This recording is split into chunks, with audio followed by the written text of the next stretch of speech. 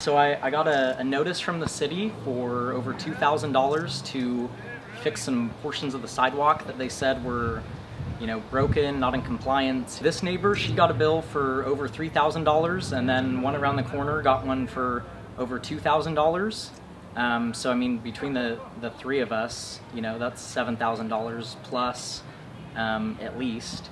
And that's quite a chunk of change, especially right now during COVID-19. And in doing some research, they say that anything over a half-inch displacement, needs to get yanked out and fixed. And you don't own the sidewalk. I think it's kind of a sad day when the city's asking you to spend money to fix something that they own, but that they expect you to pump thousands of dollars into, in order to maintain.